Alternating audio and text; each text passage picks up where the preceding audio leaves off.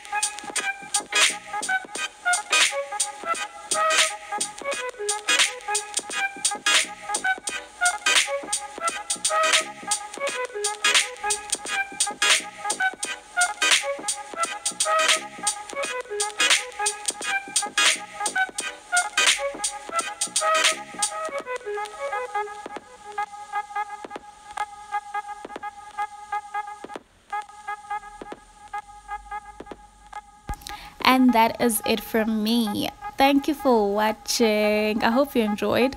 Please don't forget to subscribe, like, and comment, as I would love to hear from you and what kind of content you would like to see. See you on the next video.